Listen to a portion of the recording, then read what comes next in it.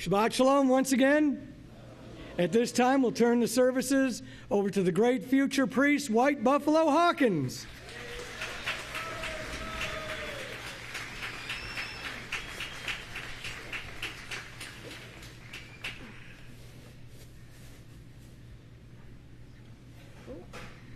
Shabbat Shalom, everyone. You may be seated. May the peace of Yahweh be with each and every one.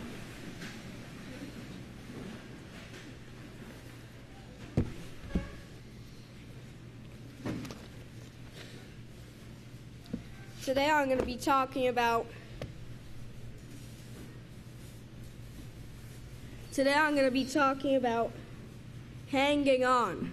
Hanging on like a bulldog. So, my first scripture, if you would turn over to Genesis 26 on page 20. Genesis 26, verse 4 and 5.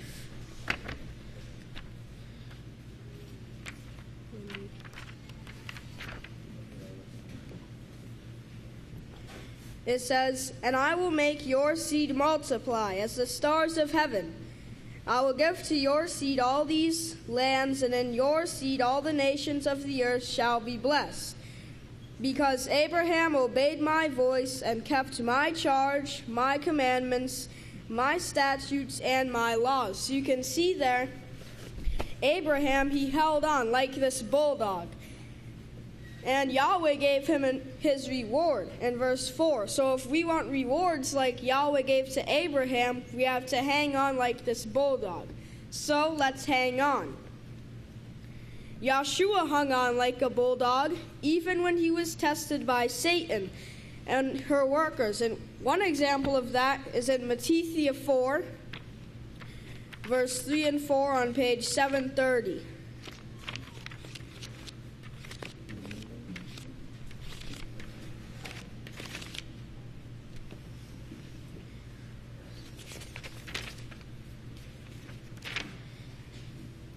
It says, "So when the tempter came to him, she said, 'If you are the Son of Yahweh, command that these stones be turned to bread.'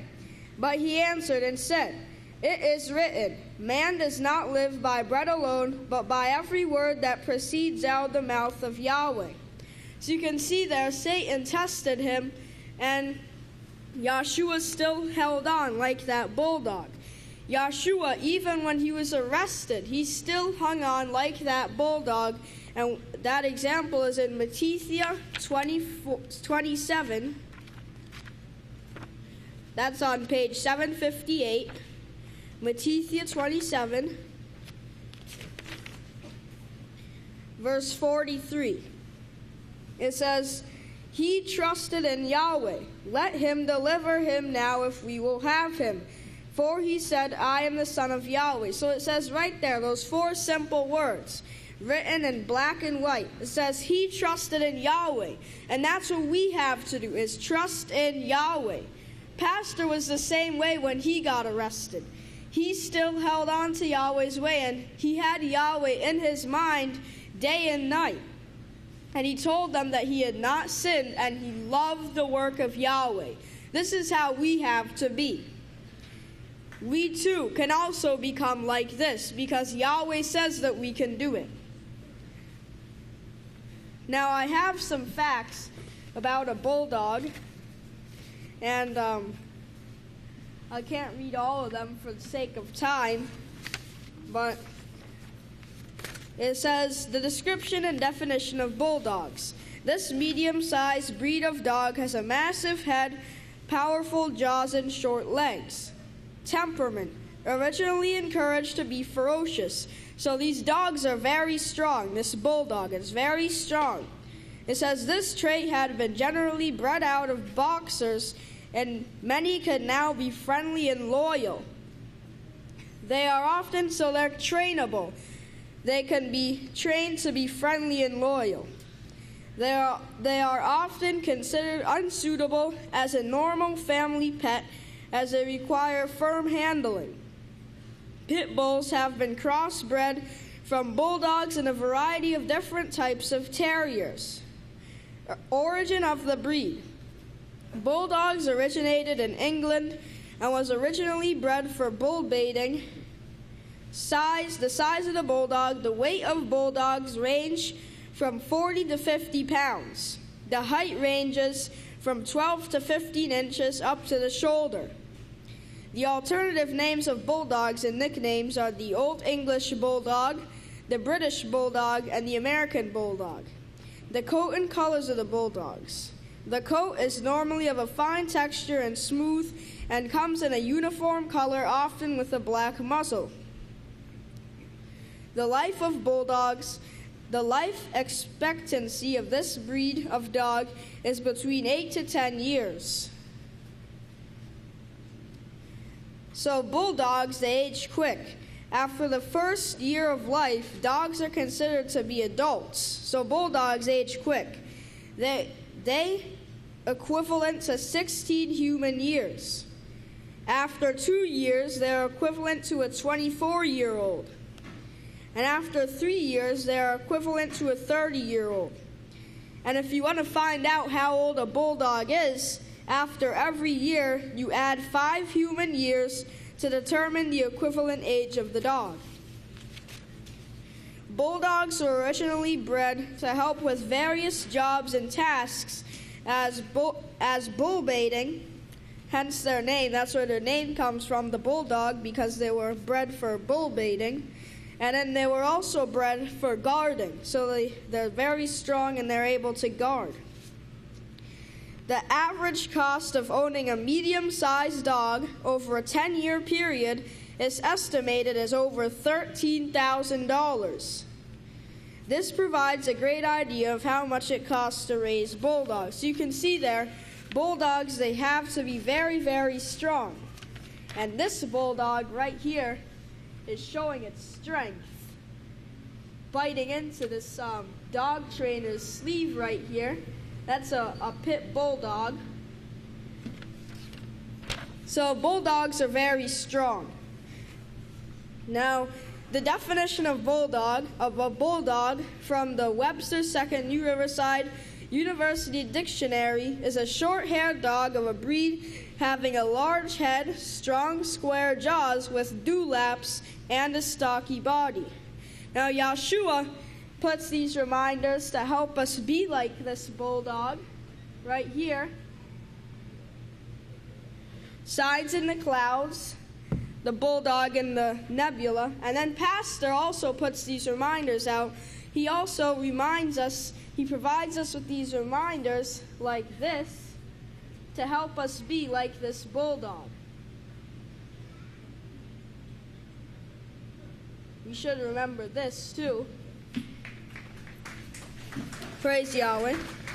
But anyways, in the second book of Yisrayl, Going On to Perfection, another great book pastors provided for us, on page 168,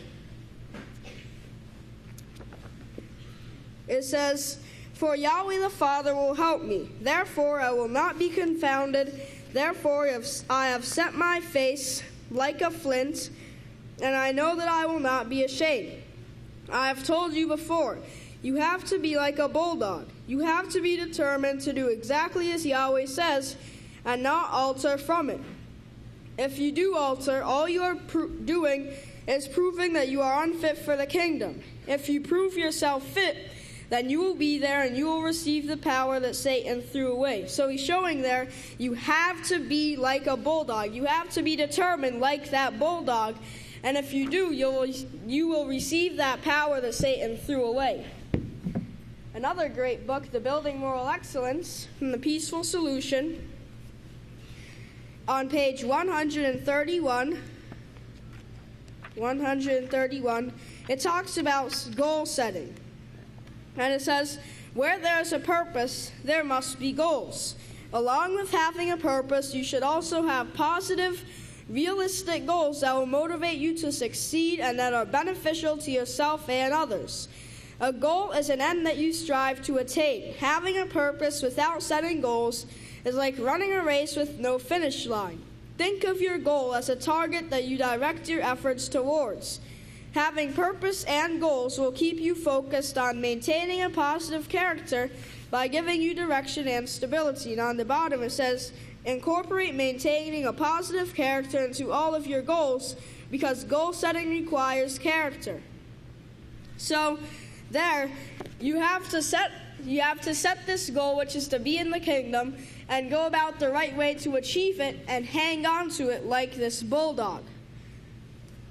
Now, in the book of Yahweh, everyone has their book of Yahweh, so we all should have our book of Yahweh. Pastors told us to bring our book of Yahweh, a notebook and a pencil to services so we can take notes and stuff. And the book of Yahweh, we need to be like a bulldog, and that's what we need to chew on, is this book of Yahweh, and not this worldly entertainment that Satan is putting out there, trying to entice us in. We need to reject it and hang on to Yahweh's ways like this bulldog. And remember, hang on to Yahweh's way. So, pastors offered us many House of Yahweh publications that will help us be like this bulldog. For example, The Peaceful Solution, the books of Yisrayl, and then he's also provided us with the prophetic words, the monthly ones, and the newsletters.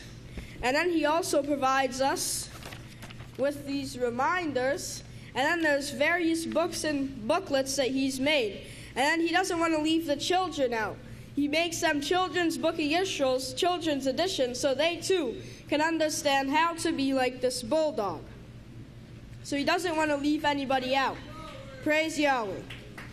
Now, how do you hang on to Yahweh's way? In the back of your book of Yahweh, it shows the laws. And how do you hang on to Yahweh's way? Positive law number 6 says, hold fast to Yahweh. You can find that in Deuteronomy 10:20. So there it is. The law says to hold fast to Yahweh like this bulldog. But how do you do that? First, look at positive law number 2. You have to submit to Yahweh. And then second, positive law number 5. You have to serve him. And then, number 8, you walk in Yahweh's ways. And you keep walking in Yahweh's ways and you don't divert from them. And that's how you hold fast to Yahweh. So remember, be like this bulldog and hang on to Yahweh's way. And with this, I would like to turn it over. If you would all please stand, I would like to turn it over to the great future priest, Deacon Melchizedek Hawkins.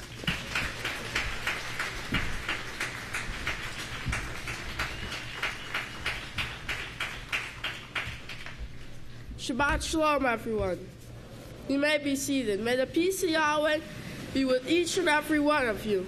Now, today, I'm going to be talking about the attitude of servitude. I'm going to go more into depth of what the speaker earlier this morning went over. Yahweh's laws show us that the kingdom of Yahweh is based on service to others. And Yeshua served Yahweh and the called out ones by his obedience when he laid down his life for the work of Yahweh. And if we could also turn over to Matthew 14.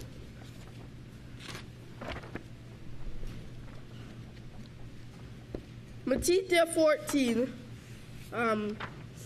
This is an example of Yeshua serving.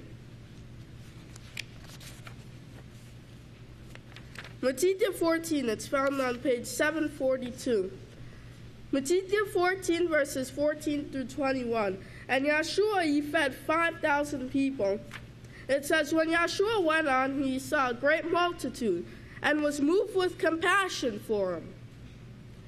And for them, and he healed their sick. And when it was becoming evening, his disciples said to him, this is a deserted place, and the day is almost over. Send the multitude away so they may go into the villages and buy themselves some food. But Yeshua said to them, they do not have to leave. You give them something to eat. But they said to him, "We have only 5 loaves and 2 fish here." He said, "Bring them here to me." Then he commanded the multitude to sit down on the grass, taking the 5 loaves and the 2 fish, and looking up to heaven, he blessed them, broke them, and gave the loaves to his disciples, and the disciples gave the loaves to the multitude.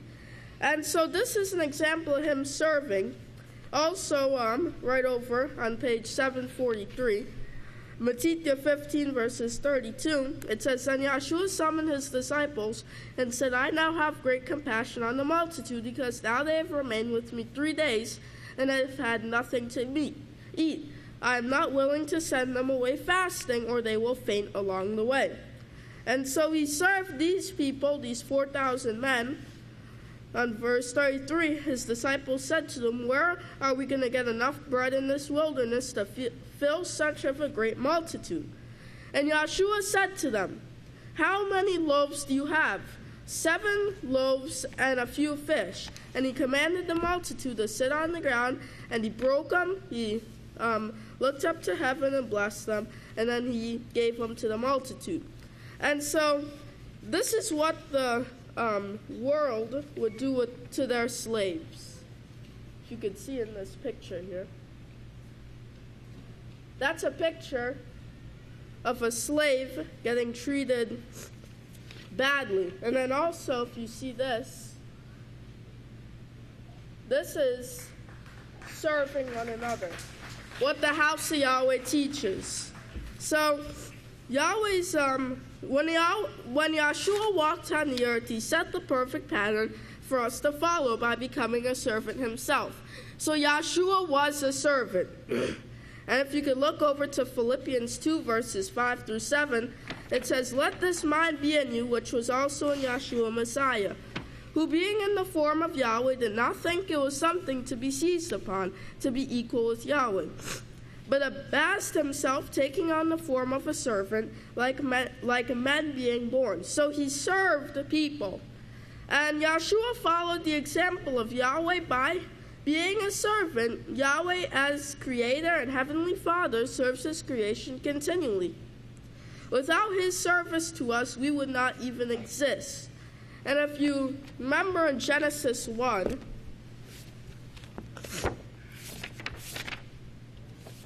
Genesis 1, it shows how Yahweh here, he made the earth for man, and he served man here. And so this is, each of us must develop Yahweh's loving, caring character of servitude for others. For this is the only way we will enter into Yahweh's kingdom. So we must be a servant in order to enter into Yahweh's kingdom. And those who qualify will forever display Yahweh's character. They will serve the whole creation by their submission to all authority placed over them, and by their true love and concern for the well-being of others. And Yahshua gave many parables about the kingdom of Yahweh. And he said, Yahshua taught them that who would be greatest in the kingdom of Yahweh must become a servant, and serving Yahweh and others in true love. In Matthew 20, you look over there. Matthew 20 verses found on page 748, Matthew 20. And it's verse 26 through 28.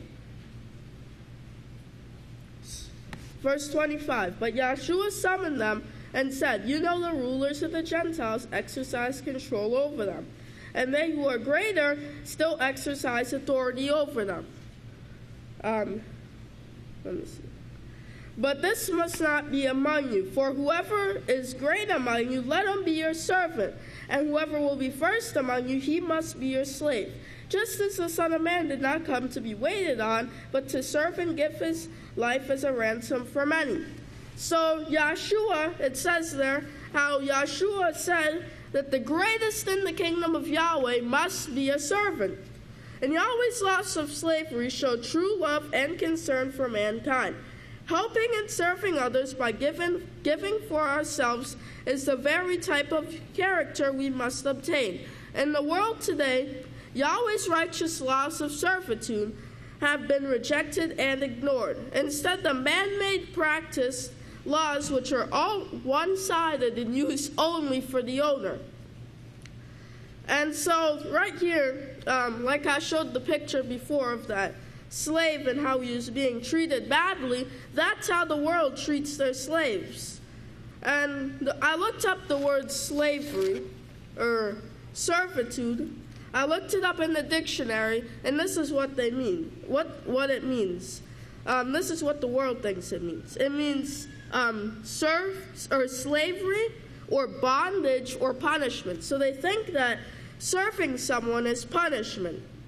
And so Yahweh's laws of slavery are far from the world's ideas of slavery.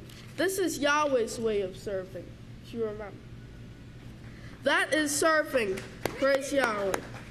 And so it is that shows true love and true concern for the well-being of others.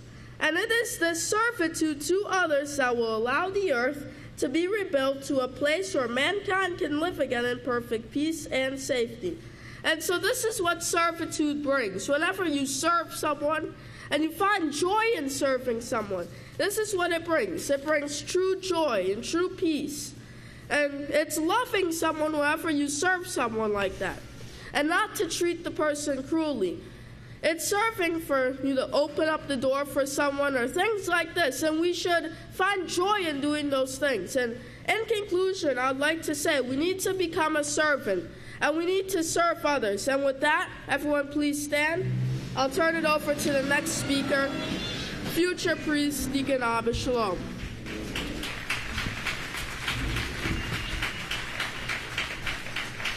Shabbat Shalom, everyone. You may be seated. May the peace of Yahweh be with each and every one of you. Now, I'm going to be continuing where I left off in my last speech about drunkenness. And we're going to get into some real-life examples today, real-life stories about what drunkenness can cause.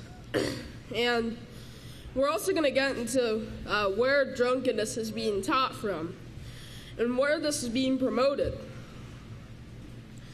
Now, the scriptures warn us about drunkenness and the effects it has on your body. You can turn over to Proverbs.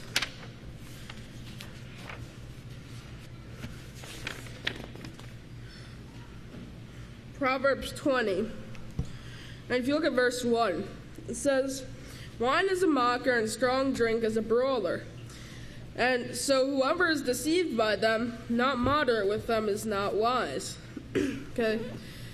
Now, this drunkenness, or this over-drinking of alcohol, it's being taught from the 7 hills of Rome. And we have examples of this in this time period. For example, this article right here. Okay. It's entitled, "Did the Pope Really Say That?" Okay. Now, it's saying, this is the Pope's speech on the World Youth Day.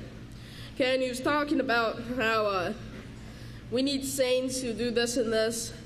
And in like the middle of his speech, he says, "We need saints that drink Coca-Cola, eat hot dogs, that surf the internet and listen to their iPods. We need saints that love the Eucharist, that are not afraid or embarrassed to eat a pizza or drink a beer with their friends, or many beers." I added that in there.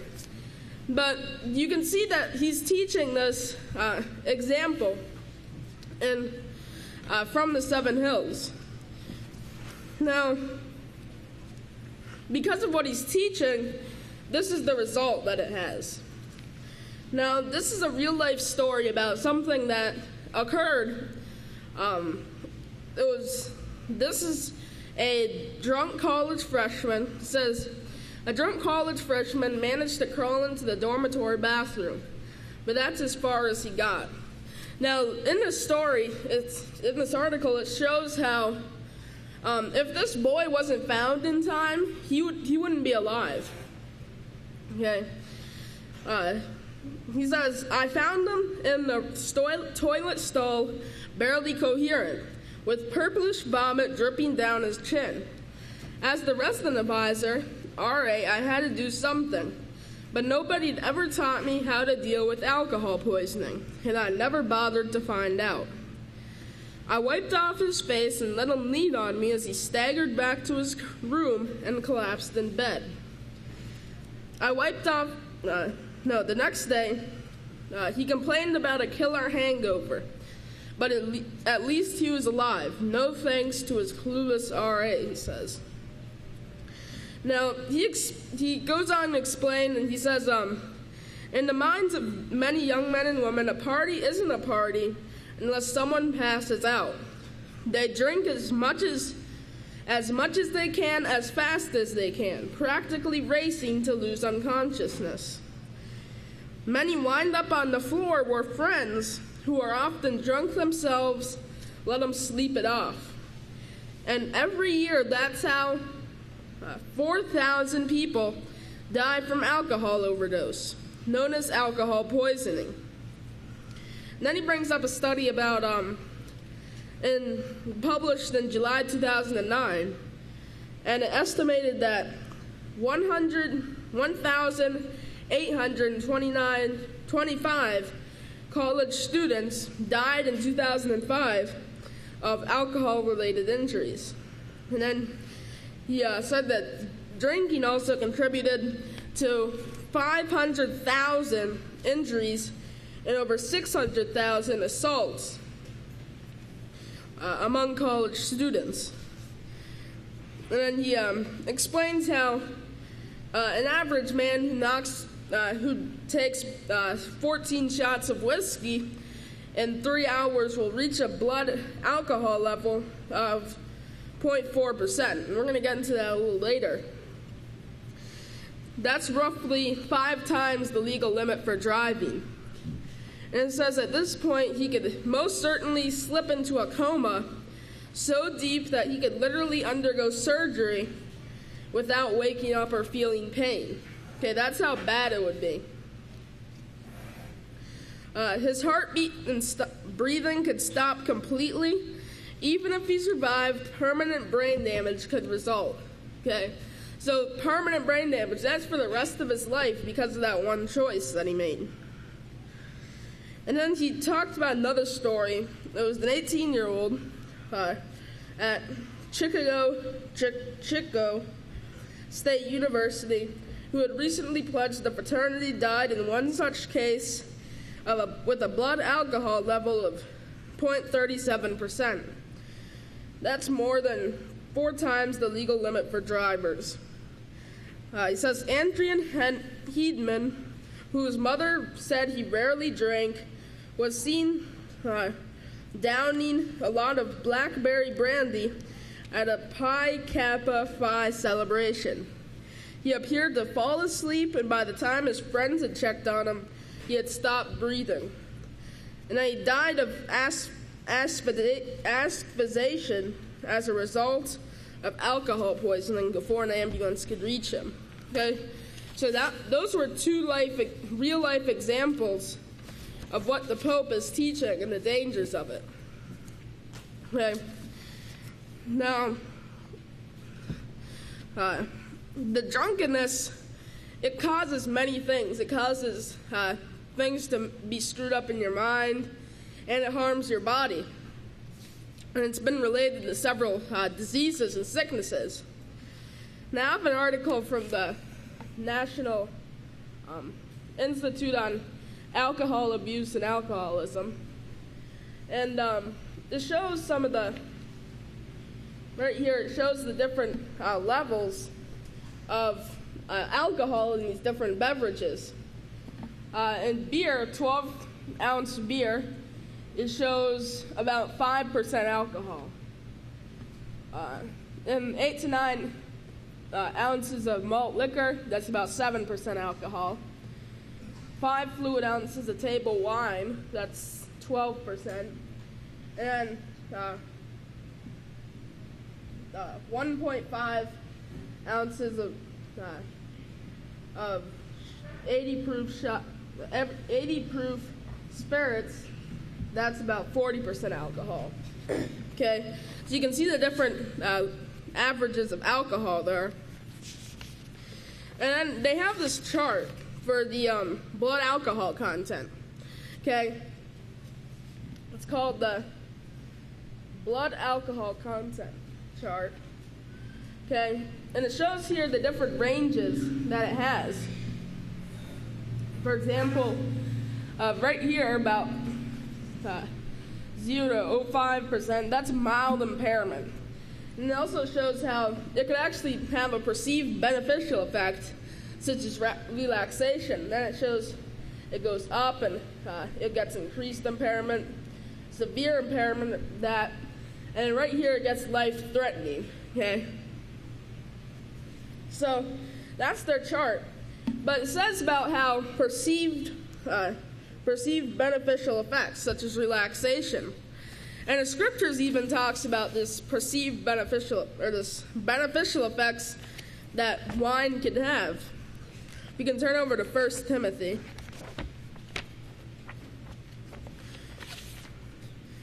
1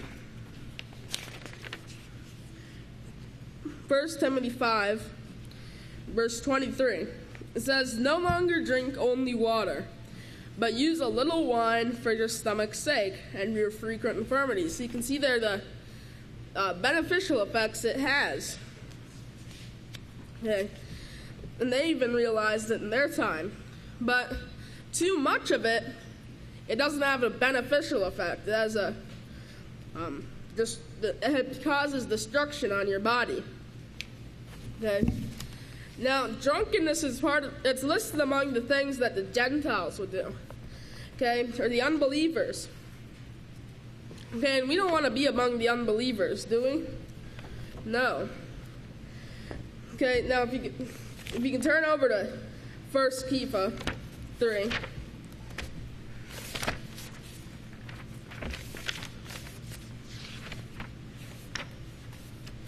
First Kepha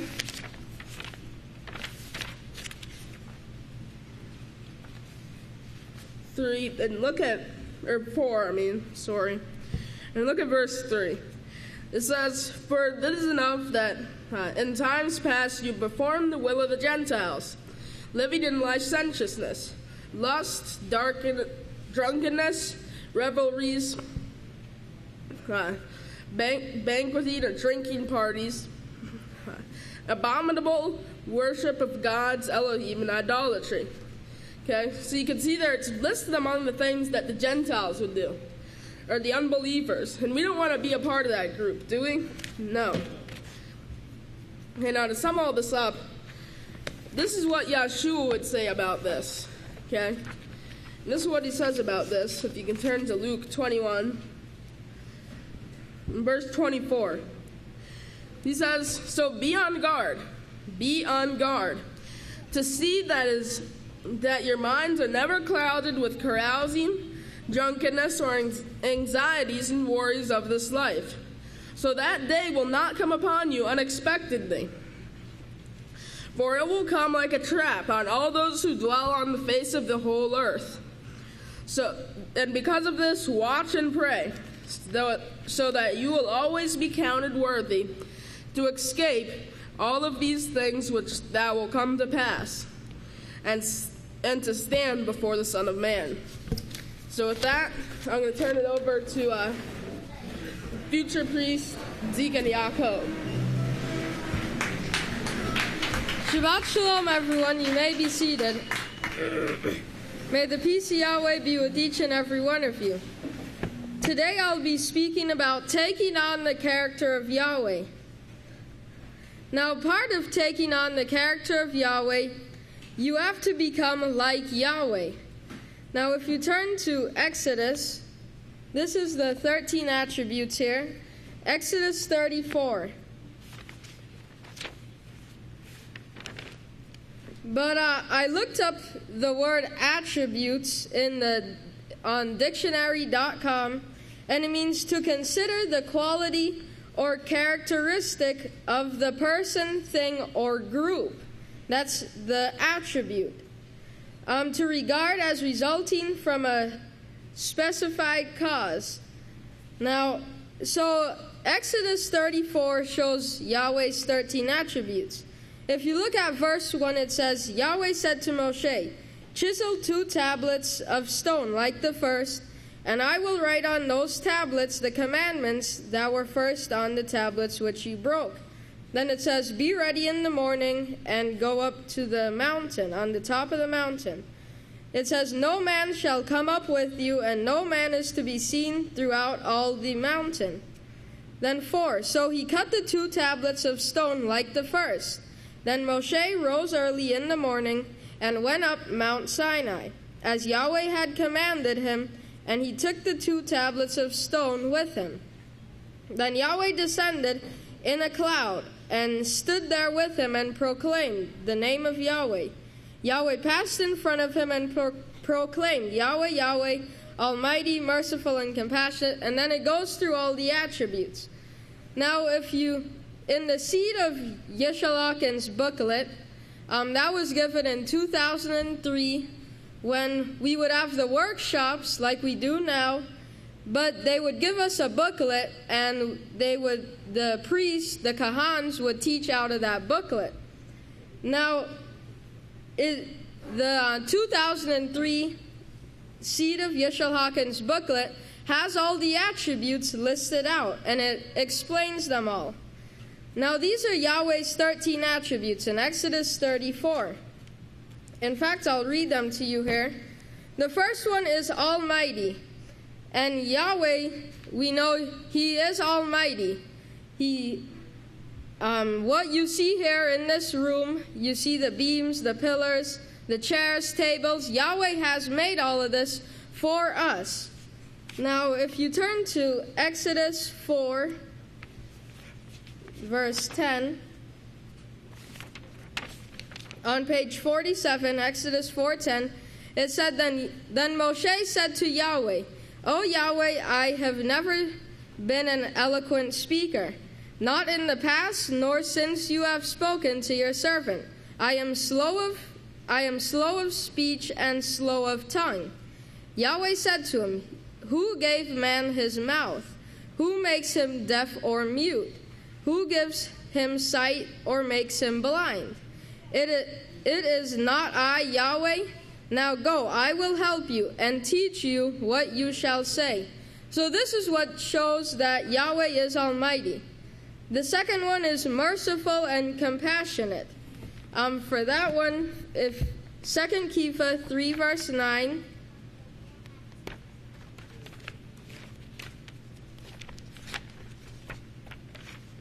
Second Kepha 3:9, that's on page 962. It says, Yahweh is not slack concerning his promise, and some count slackness, but is long-suffering towards us, not willing that any should perish, but come to repentance. That's for merciful, compassionate, and long-suffering. Yahweh's not slack in what he does, and he is long-suffering. That's the third one. For your notes for long-suffering, Jacob 5:10. Then you have abundantly blesses his own. That's the fourth one. The fifth one is possessing righteousness and truth.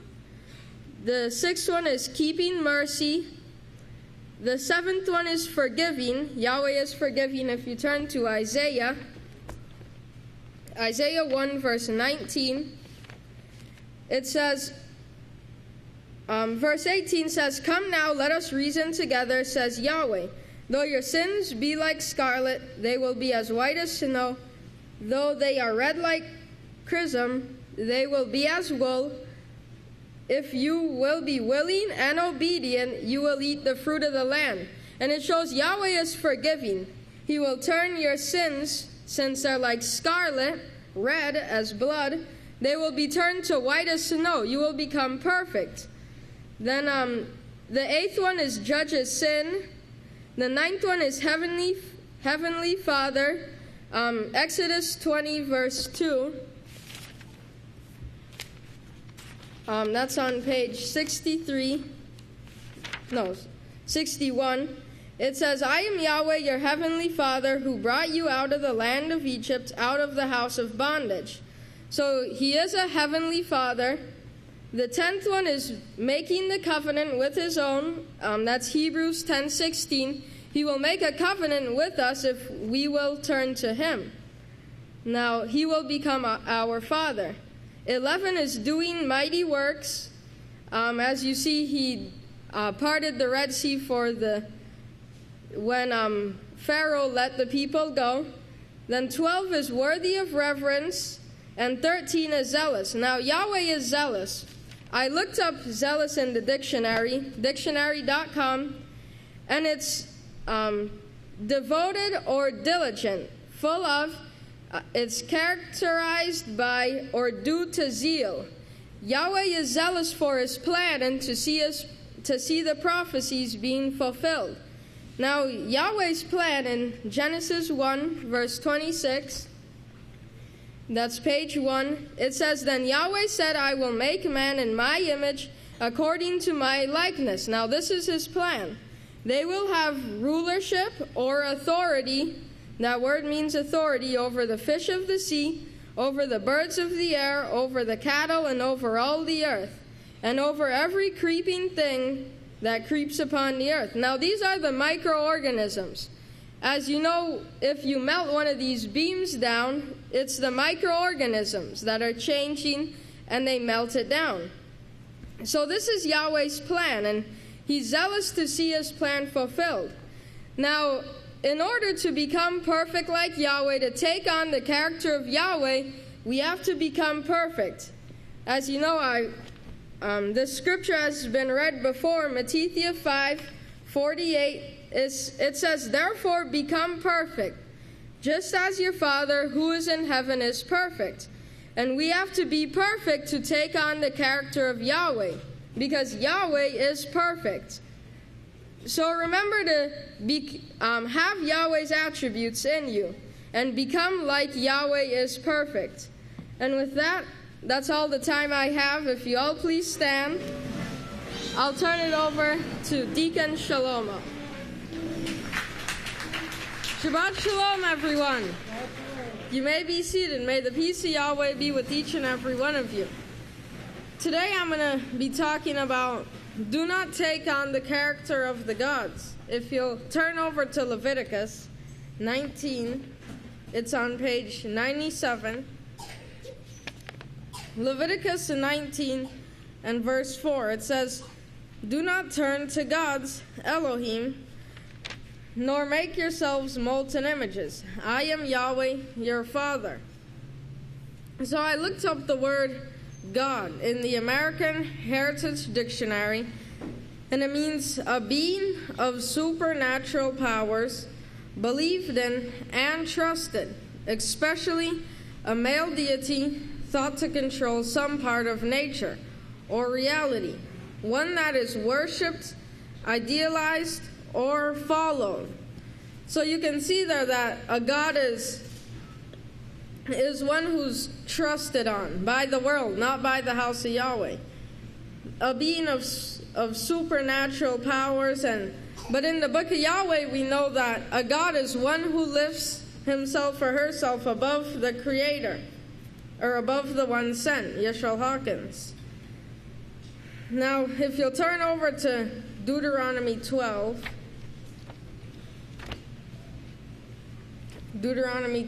and verse 30, it's on page 150.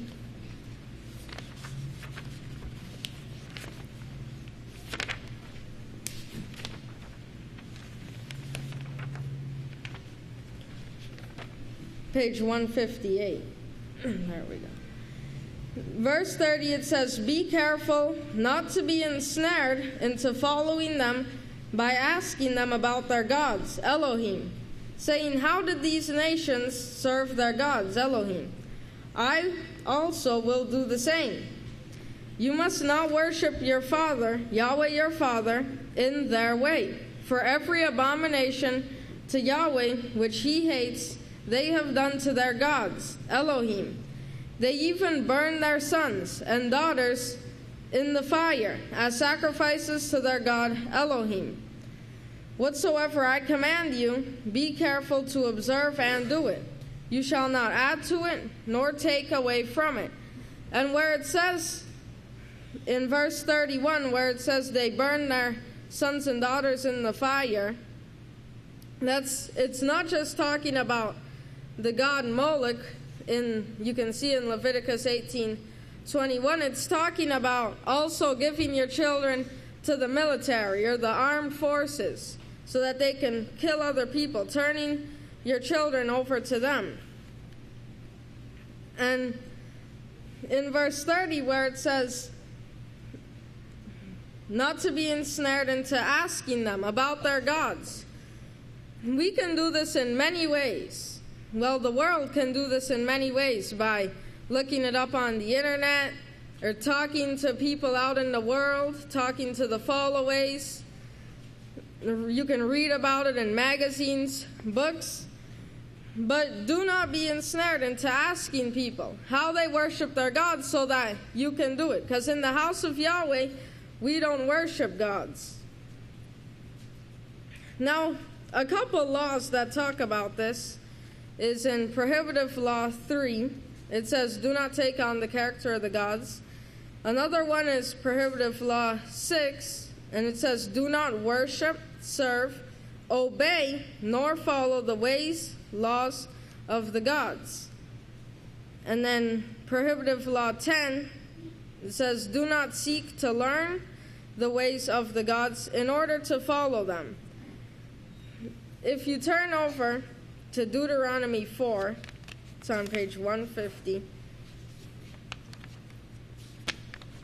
Deuteronomy 4 and verse 16. It says, watch that you do not become corrupt, and make for yourselves a god, El Teraph, an image of any shape, whether formed like a man or a woman, or like any animal on earth, or any bird that flies in the air, or like any creature that moves along the ground, or any fish in the water below.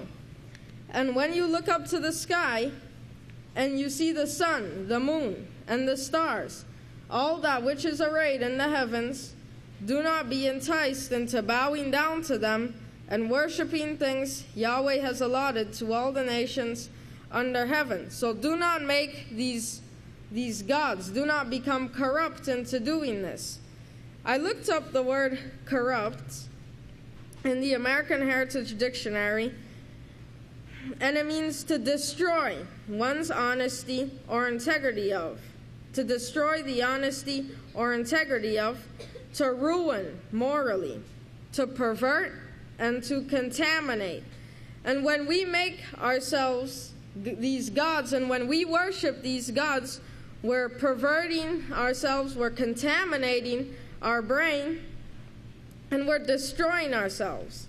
And then we will fall, as you see an example of in Isaiah 14, where it says that they will be like, I want to be on the Most High, I will be like the Most High, I will raise myself above the stars of Yahweh. But then you will fall, as it shows in Proverbs 5, you will fall down to the ground, into Sheol, the grave. And then you'll be like, why did I even do this? But, so what can the gods do? Well, you can see the gods in Psalms 82, that Yahweh was judging them. But what can Yahweh do? He can create the heavens and the earth, which the gods can't do. He can heal the sick, raise the dead. He can create things out of nothing. He also can create people. He created the heavens and the earth. Now, why shouldn't we be like the gods? If you'll turn over to Psalms 135.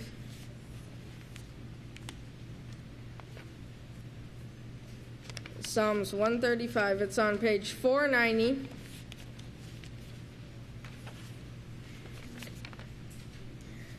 And it says, verse 15, the gods Elohim of the nations are nothing but silver and gold, only the work of men's hands. They have mouths, but they do not speak. They have eyes, but they do not see. They have ears, but they do not hear, nor is there any breath in their mouths. Those who make gods, Elohim, become just like them. You become just like the gods. So is everyone who trusts in them. They are as powerless and as senseless as the gods Elohim they worship. Yahweh wants us to be in the image and likeness of Him, as you can see in Genesis 1:26, not in the image and likeness of the gods, because they cannot do anything. They are senseless. And those who make gods become just like them. And with that, that's all the time I have. And don't be like the gods. Remember to serve Yahweh, follow Yahweh, and obey Yahweh. And with that, I'd like to turn it over to the great Deacon Yisrayl. Shabbat Shalom, everyone. You may be seated. May the peace of Yahweh be with each and every one of you. The title of my sermon today is, What Should We Teach Our Children? Now, first, let's take a look at what the world teaches their children. Well, the children in the world, they're taught that it's okay to steal if they don't get caught. They're taught it's okay to call people names, that killing is okay if you're in the military. Children are familiarized at a young age with destructive weapons such as tanks, missiles, bombs, and they're allowed to watch movies, play video games, where they witness countless acts of violence. I have an article here.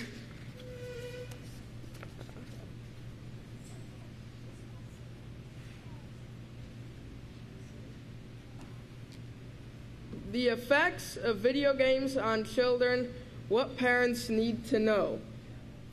And I'm going to read a little bit out of it. It says, children began playing video games for increasing amounts of time, and the games themselves became more graphically violent over time. Parents, educators, physicians, and researchers began to question what the impact of these changes might be. Among elementary and middle school populations, girls play for an average of about 5.5 hours a week, and boys average 13 hours a week. Playing games is not limited to adolescent boys. Recently, the Wall Street Journal reported that several companies are now designing video game consoles for preschoolers. The amount of time spent playing video games is increasing, but not at the expense of television viewing, which has remained stable at about 24 hours a week. When video game play is analyzed for violent content, additional risk factors are observed for aggressive behavior and desensitization to violence. Now, so they're making these video game consoles for preschoolers, which it says are the ages 2 to 5. So they're making video game consoles so the children ages 2 to 5 can play these violent video games. It says here, looking across the dozens of studies that have now been conducted on violent video games, there appear to be 5 major effects. Playing violent games leads to increased psychological arousal, increased aggressive thoughts, increased aggressive feelings, increased aggressive behaviors, and decreased pro-social helping. These studies include experimental studies where it can be shown that playing violent video games actually causes increase in aggression. Correlational studies where long-term relations between gameplay and real-world aggression can be shown. The average school-age student spends over 37 hours a week in front of a screen. That's over a day a week and sitting in front of a screen watching violent movies, playing violent video games. So soon these children are going to be wanting to drive tanks, shooting down people. And if we let our children play these violent video games and watch these violent movies, we are preparing them for war. I have an article. It's called Nastiness. Video nastiness. Kids as young as 4 act out violence they see in computer games, teachers reveal. And this boy here actually killed his mother after after playing computer games. He killed his mother with a hammer. It says here, we all expect to see rough and tumble, but I have seen little ones acting out quite graphic scenes in the playground, and there is a lot more hitting, hurting, and thumping in the classroom. So these children as young as 4 are acting out what they see in these video games. And then this article is Virtual Reality Prepares Soldiers for Real War. And it talks about this man here. One blistering afternoon in Iraq, while fighting insurgents in the northern town of Mosul, Sergeant Swales opened fire with his .50 caliber. That was only the second time, he says, that he ever shot an enemy, a human enemy. Now listen to what he says here. It felt like I was in a big video game. It didn't even faze me shooting back. It was just a natural instinct. Boom, boom, boom, boom. Remember Swales, a fast-talking, deep-voiced, barrel-chested 29-year-old from Chesterfield. He was a combat engineer in Iraq for nearly a year. Like many soldiers of the 276th Engineer Battalion, whose PlayStations and Xboxes crowded the trailers that served as their barracks, he played games during his downtime. Halo 2, the sequel to the best-selling first-person shooter game, was a favorite. So was Full Spectrum Warrior, a military-themed title developed with help from the U.S. Army. Now listen to this. The insurgents were firing from the other side of the bridge. We called in a helicopter for an airstrike. I couldn't believe I was seeing this. It was like Halo. It didn't even seem real, but it was real. So he played this game so much that it desensitized him to where he could actually take a human's life and it didn't even bother him. He says it didn't even faze him. So this man here, he was desensitized. Now I looked up the definition to desensitize, and it says is to make less sensitive, make less likely to feel shock or distress at scenes of cruelty or violence or suffering by overexposure of such images. So this man was that desensitized. He was desensitized by playing this violent video game that really taking someone's life did not bother him at all. Now, what occurs when we teach our children Yahweh's laws in the peaceful solution? Turn over in your books of Yahweh to Deuteronomy.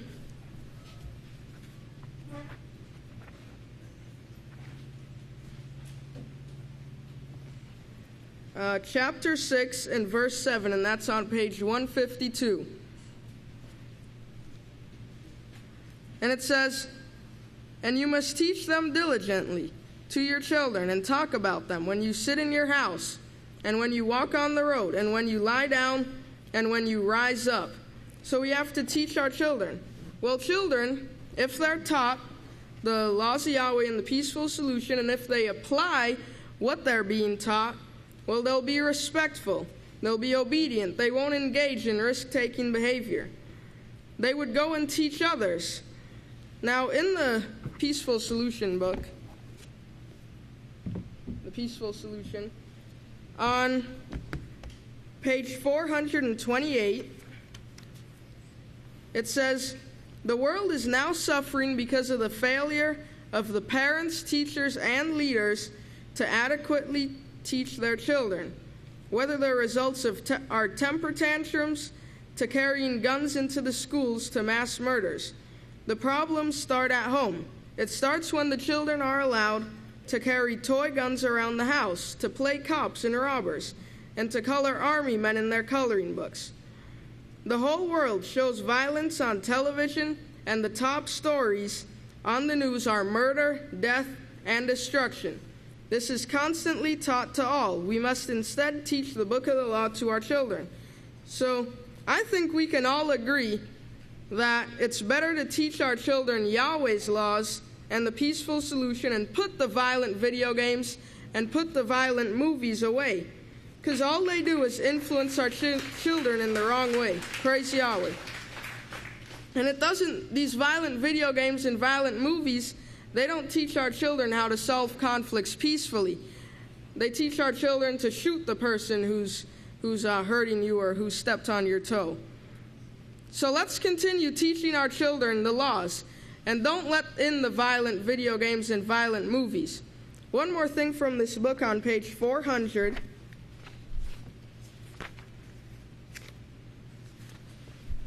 It says at the top of the page, if all nations practice this law to teach the book of the law diligently to their children, those very children would grow to have a deep appreciation for what the laws of Yahweh can do for those who practice them. So remember to teach the book of the law to your children, because we don't want our 4-year-olds going around acting out what they see in these movies and video games. We don't want our children taking guns and shooting their neighbors. So teach these laws to your children. And there are better things to buy for your children than these violent video games and movies. You can buy them the peace tunes from the Peaceful Solution and these books that the House of Yahweh puts out. And it's my great honor and privilege, if you'll all please stand, it's my great honor and privilege to present to you our next speaker, the great Deacon David Knighton Hawkins. Shabbat Shalom, saints of Yahweh. Please be seated. Praise Yahweh. Okay. Got something special for you here today, if I can get it all lined out. All right. So, may the peace of Yahweh be with each and every one of you. And I got to tell you about something that occurred to me over the past 3 days. Every time I got ready to go out of the parking lot, it seemed that the radio station was always, Pastor's sermon was always on the same sermon at the same place for like 3 days in a row. And he was talking about the desire, the zeal, the want that Yeshua had, and how he looked forward to hanging on that stake. All of his life, he looked forward to hanging on the stake. He was fulfilling prophecy. He knew what his job was to do. And thinking about that, you know, for him, imagine this for a minute, if you will. Imagine when it got to that point where he finally saw this coming about, where he knew that, okay, the time is here. The time is now. And it was going on in his mind, like, this is great. Here it comes. I can't wait. And that's the kind of attitude that he had to have to be able to deal with what he had to deal with. He had to be the most humble person, too, to deal with having his beard plucked out, the beatings, to be hung on the stake. And then blessing, not cursing in return. Anytime anybody said anything out of whack or did anything wrong, he blessed and not cursed. Well, pastor's the same way. You know, pastor's been looking forward to this for a long time, of what's taking place right now, which we'll talk about in a minute. But he's also been looking forward to everything that's coming our way. Not because he enjoys seeing some destruction of people or anything. He's looking forward to the kingdom where there is sin never again. And he knows that these things have to take place. They've been prophesied. Looking towards these things with joy. Let's turn to Matthew 24 real quick. Matthew 24. And that's on page 752, Matthew 24. And look at verse 9. He looked at it with joy. The desire was there. He knew he was going to be arrested. He knew he was going to go through some things, and he knew some people would leave too. He knew these things were going to occur, and he looked towards it with joy. He warned us in advance that we should prepare our minds for what was taking place. Look at verse 9 on page 752. It says, "Then they will hand you over to be afflicted and will call for your death," is actually what they did, "and you will be hated above all people for my name's sake." Remember how Pastor was just overjoyed when he heard that he was hated more than Al Capone? He was worse than Al Capone. That's because he'd been looking forward to this for so long, looking forward to these prophecies being fulfilled. And I can tell you, because I testified myself to this with a great Kahan, with our own eyes, we saw the way that Pastor blessed and didn't curse. And you've all seen it too on the videos that show Pastor, during the arrest being transferred from facility to facility. You've seen him blessing the people with the message of Yahweh rather than cursing them. Blessing, not cursing. He was very excited to be doing these things. And I saw that he obeyed every rule that was put before him by those that were in authority at that time in the facility where he was at.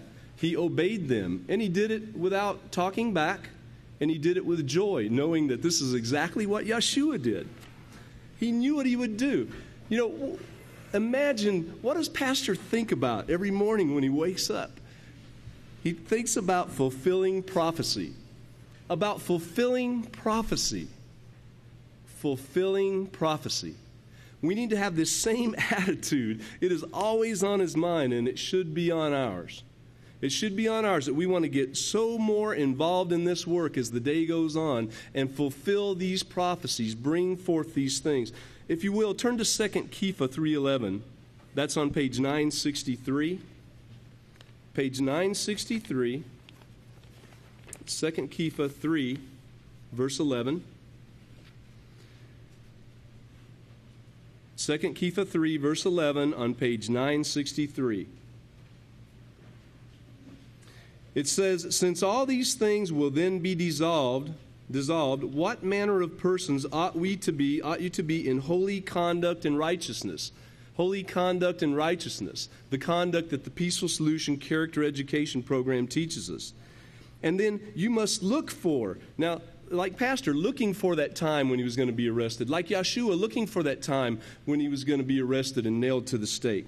Look for and earnestly long for the day of Yahweh, because of which the heavens will be dissolved in fire and the elements will melt with fervent heat. Nevertheless, we, according to his promise, look for new heavens and new earth in which righteousness dwells. Verse 14, "Therefore, beloved, since you are looking forward to these things," looking forward to it, being zealous for it, wanting it to come, "be diligent to be found spotless, blameless, and at peace with him." Peace through the Peaceful Solution Character Education Program. And if you will, turn to page 572. Page 572. That's Isaiah 66:20 on page 572.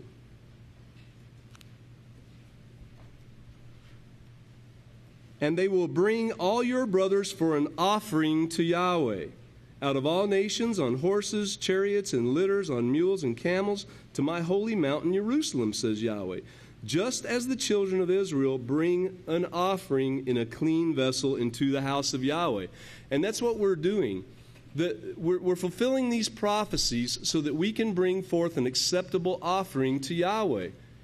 An acceptable offering through the people that are coming into this house, where the teachers are teaching teachers to teach teachers to teach peace, so that we can sin never again. In verse 22 it says, "For as the new heavens and the new earth which I will make remain before me, says Yahweh, so will your seed and your name remain." And that's the work we're doing now. I got to say, anyone in the house of Yahweh, if I knew what the children in the house of Yahweh knew now, which I am in the house of Yahweh, and I do know most of what they know, I think. They probably know more than me. But if I knew what the children in the house of Yahweh know now, I would want to be a teacher in this house. Praise Yahweh. Be a teacher. Have that desire and instill it within your children. All the children, if you look around, the children, the great emphasis that's taking place on the children at this time. The future priests, allowed me recently to help out in a class, and it was on Pentecost, and I really enjoyed it. This class, they were teaching other future priests. These teachers, these young teachers, were being taught by teachers who had been taught by teachers who'd been taught by the teacher, Pastor Israel Hawkins. We've all been taught, and we're teaching the young teachers, and the young teachers are teaching young teachers, and it just goes on and on and on. Just like Yeshua. Yeshua taught young teachers. He taught young men to be teachers, and they went out and taught. And you can see you can see the results of their teachings. Look at the deacon Stephen that they taught and how he stood up for righteousness. You know, these missionary trips, we go out. And yes, we have teachers that teach the young teachers. Well, these young teachers will be going out with groups of young teachers, teaching peace throughout this entire earth. And this prophecy that's being fulfilled, you've heard it before. Turn to page 692, please. I know you've heard it before, but you need to hear it again because it's taking place now, and you need to want to be a part of it. And you need to want your children to be a part of it. And children, bug your parents. Ask them till they bring you to these classes. Don't let up. Turn to page 692, and that's Yael 2:28. Or 693, I'm sorry. And it will come to pass afterward, I will pour out my spirit upon all flesh, and your sons and daughters will prophesy. Your old men will dream dreams, your young men will see visions, but your sons and daughters will prophesy. And all of us are Israel Hawkins' sons and daughters. And you have sons and daughters, and they will be prophesying if you bring them to these classes. You know, everything has to start somewhere, and you can see the result of what's taking place now in these young teachers that are being presented before you. They are teaching. They are so close to perfect, it's unbelievable. So we've got to have these teachers, and it's just like in the days of Ilya, Samuel, Yeshua. It's the same thing. You know, the school of the prophets, pastor, there's this nucleus of the House of Yahweh that taught us. Then we teach others, and then it continues. And to the children, I want to say, you know, don't be scared. Don't be scared to come to class. Don't be scared to stand up at the podium and learn how to give the announcements and learn how to speak. You know, we have classes for the young children. We have speech classes for them now where they can learn to speak and actually have the experience of getting behind the podium and talking to the congregation or the congregation that sits in front of them at that time. So we have to instill within our children this desire to want to be teachers. It seems that the children that grow up in the House of Yahweh have this kind of original desire to want to get up there and do that, to want to teach, to want to be part of this. And we need to encourage that. Pat them on the back for it. Encourage it when they go to class. It's up to you, the parents, the teachers. You are the teachers, too, that are teaching the teachers. We're all teachers. Remember, Pastor said that all the children are ours to teach. He said we should be teachers, that we should look at all the children as ours. We're a group. So you got to remember this too. It's by teaching that you become a teacher. Yes, you can read the Peaceful Solution books. You can read the books of Israel. You can read the book of Yahweh. But you've got to put it into practice, and you have to practice teaching. It's by this that you become a teacher. And look forward to these prophecies being fulfilled. Imagine yourself behind the podium speaking to the congregation. Imagine yourself, children. Imagine yourself going out on a missionary trip. I know there are boys that have imagined this and thought about it all their life, and guess what? They do it now. They put it to work in their life, and they asked, and they came to every class they could come to, and guess what? They're there. They're doing it. You can do exactly the same thing if you show up and get your parents to bring you here. Yahweh gives us our heart's desire, and our heart's desire should be doing this work and teaching others. I just got to show you one or two things here real quick. Oh, by the way, on Pentecost, I got to show you some of the teaching that was taking place. Here's a young teacher teaching some of the men, and he did quite a great job of it. There we go. That one's kind of dark. Here is a class where the young teachers are teaching the young teachers. They're having an opportunity on Pentecost. On Pentecost, where the Spirit is poured out upon the seed, upon Israel's seed, right there, they're having the opportunity to teach, to learn to do these things, to learn to teach the world true peace. And in the book of Israel, in the children's book, and I'm using the children's book because, Yahweh willing, they've all been reading these books. You shall not hate your brother or sister in your heart. You rebuke your brother or sister frankly without hating him, without showing hatred. Look down here, it says, he who hates. Don't hide your little faults and think this is not going to matter, because the seed is supposed to be totally holy or totally rotten. So if you're doing something, if you're doing what I'm fixing to read next, we need to adjust that. Hatred stirs up strife.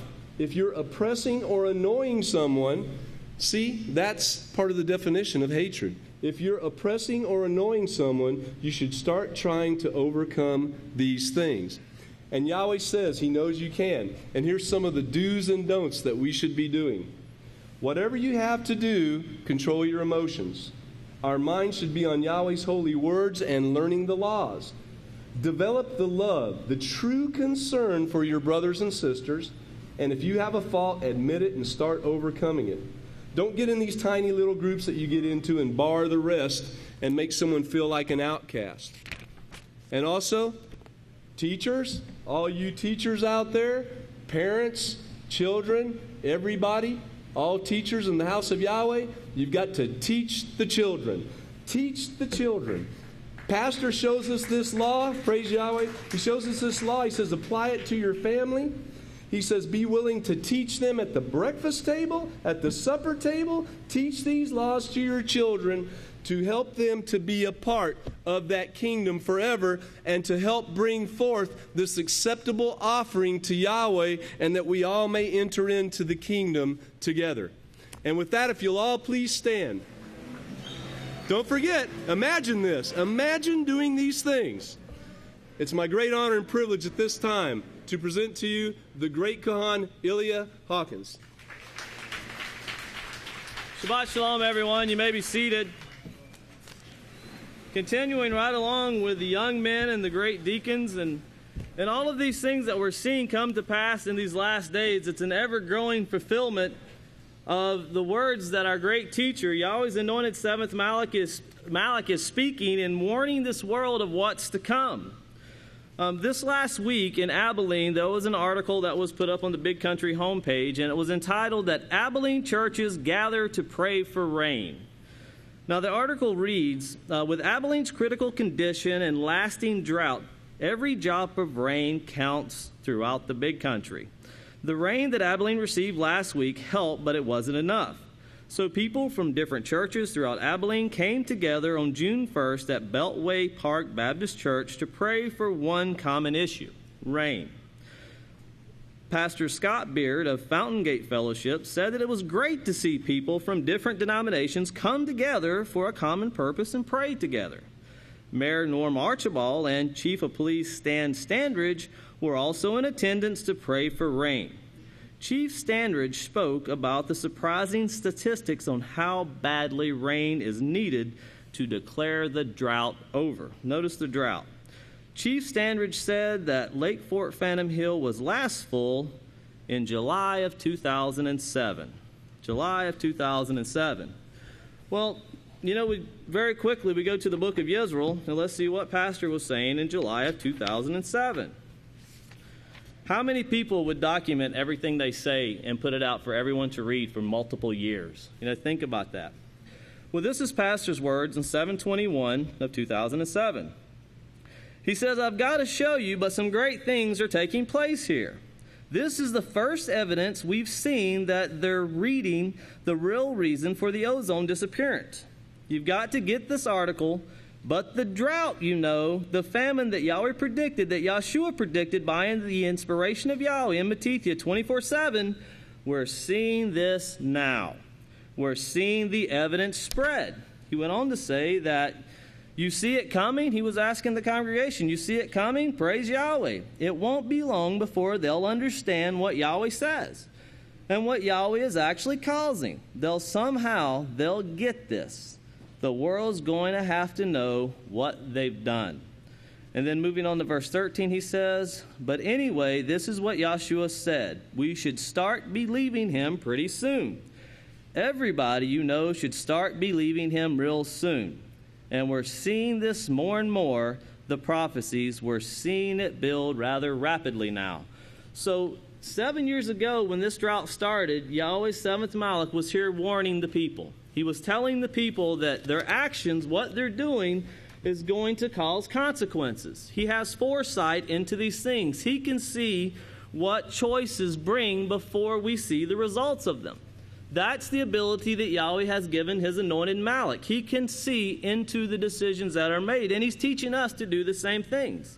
He's teaching us to become like Yeshua and to have a mindset like Yeshua, just as he is doing, and of course Yeshua taking on Yahweh's very image. All of us coming in complete unity with the same character. Turn over to 2 Corinthians. 2 Corinthians chapter 10 on page 906, and we see what was it that separated Yeshua from those in his day. What was it that Yeshua had to constantly remind his apostles of? What was it that made him to be the first of all amongst the family to be born in this great kingdom, to actually enter into the kingdom and to sit at Yahweh's right hand? Well, in verse 4, let's look at chapter 10 and verse 4. It says, "For the weapons of our warfare are not carnal, but mighty in Yahweh for pulling down strongholds, demolishing arguments, and destroying every high thing that exalts itself against the one who is Yahweh." Yes, these ones without the authority, bringing under control every thought in the obedience as the Messiah did. Yahshua Messiah was able to bring every thought into subjection. He did not say things without seeing or having foresight in them. He did not make or take action without having this foresight.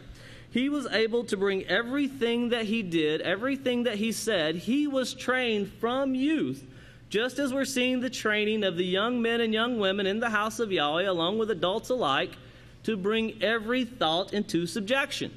That's why it's so important that we get our children into class. Thoughts are being put into their minds constantly. If we let the TVs train them, they will be trained to think like this world, to think like Babylon. If we let Yahweh's house train them, they will learn to think like Yahweh, become like Yahweh. It's just like baking a cake. If you want to bake a cake, you have to use the ingredients. If you want to make a child and turn them into a teacher of righteousness, if we want to become a teacher of righteousness, we have to take what Yahweh has given us so that we can learn to bring every thought into subjection. Turn over to Matthew chapter 15. Matthew chapter 15 on page 743.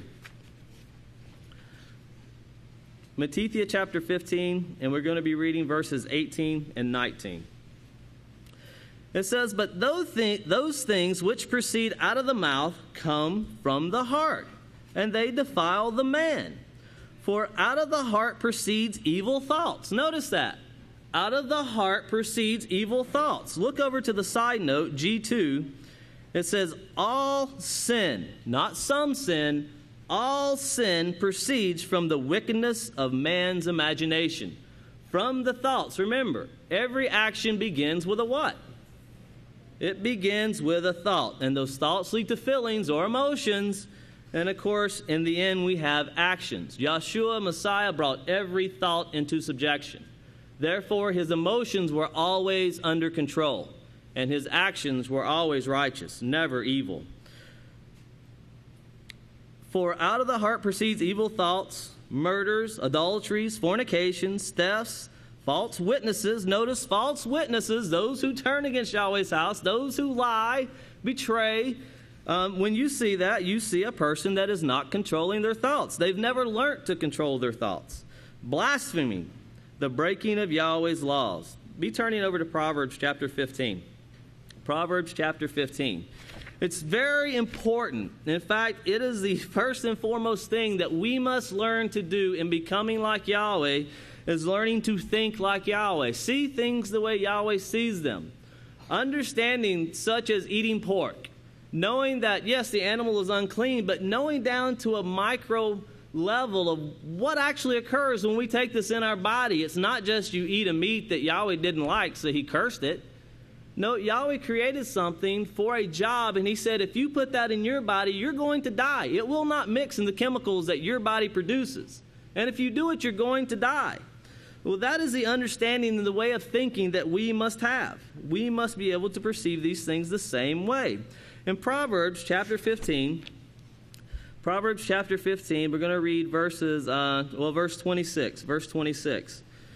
It says, 26, it says, the thoughts of the wicked are an abomination to Yahweh, but he is pleased with the words of the pure. Now, the words of the pure, remember, they're thinking.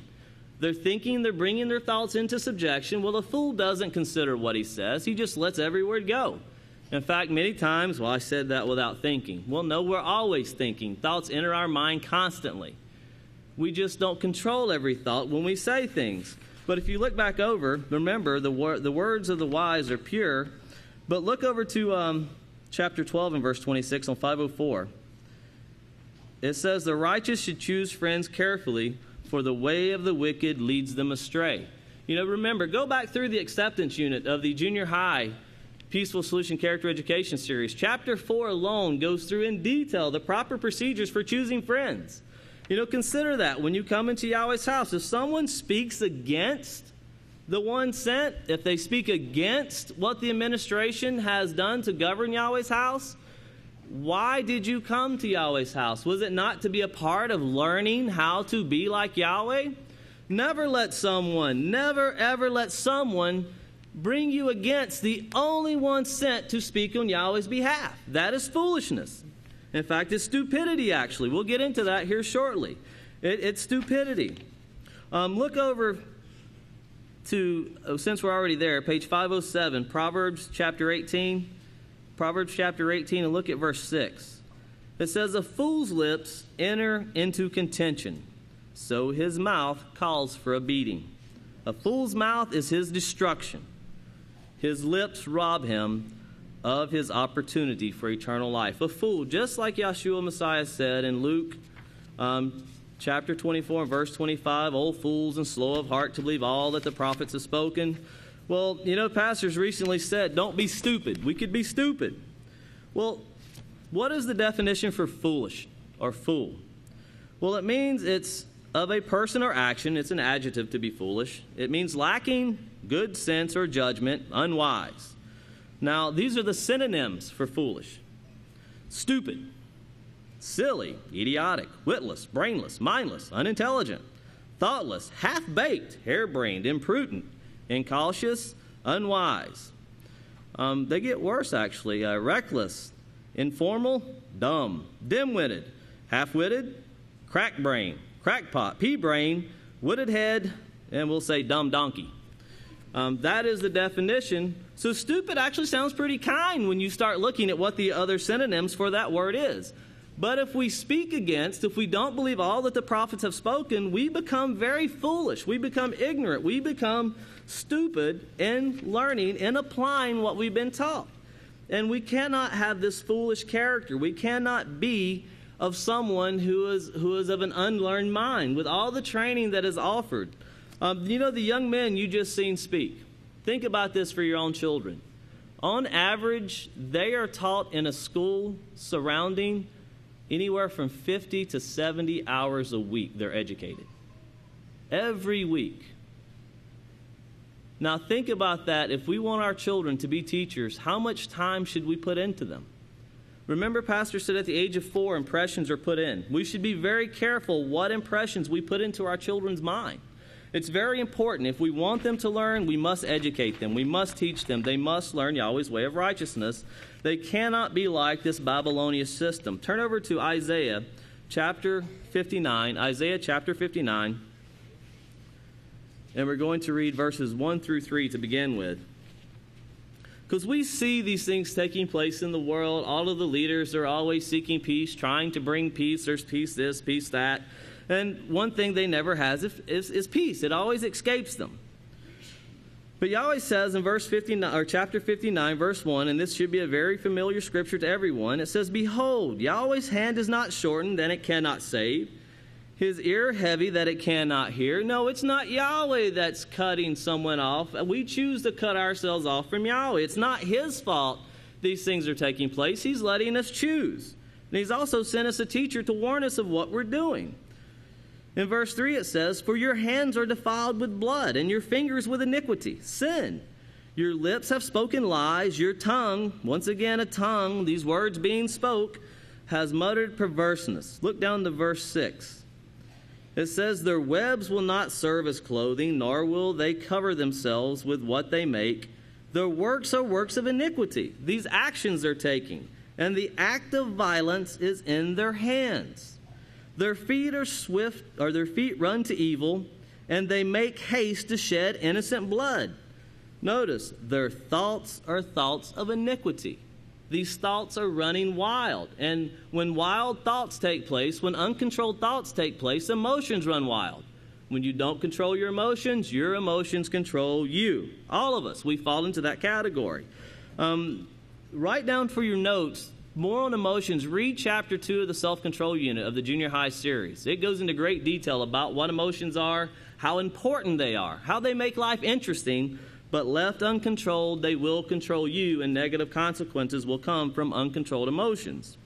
Looking up to verse 8, it says, "They do not know the way of peace, and there is no judgment in their goings. They have made themselves crooked paths. Whoever walks on them will not know peace." No, they will, like verse 10 says, they will grope. They will grope at noonday for answers. Like a blind man walking in the dark, they're going to look for these things. You know, speaking of blind men walking in the dark, Pope Francis has invited Mahmoud Abbas and Shimon Peres to the Vatican tomorrow. Tomorrow they're supposed to come together, pray for peace, and plant an olive tree. You know, you almost think you'd get more success out of having Mo, Larry, and Curly do this. You know, for those of you that don't know who that is, it's people that make decisions based upon stupidity. Why is this so important that the Pope has invited these two to the Vatican? Well, consider, back in 1993, there was a signing of an agreement. September the 13th of 1993, there was an agreement signed in Washington, D.C. Now, there were formal agreements signed in Paris, France, which came from the meetings of Madrid, Spain, but the actual ceremonial signatures of this agreement took place September the 13th of 1993. Most people think that Yitzhak Rabin and Yasser Arafat signed this agreement. That's not true. They witnessed the agreement.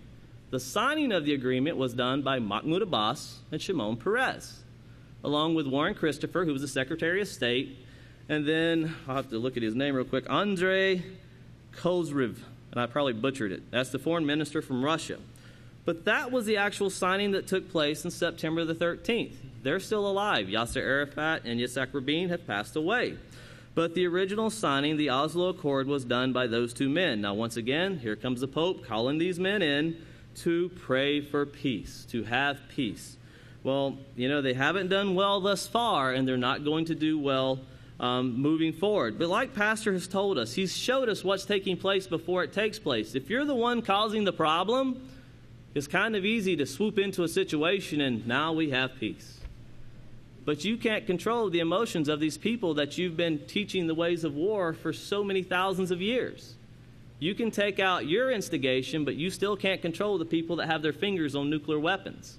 Because we have a nation, we have a world that operates on emotions. Everything is based on emotions. They're not controlling their thoughts.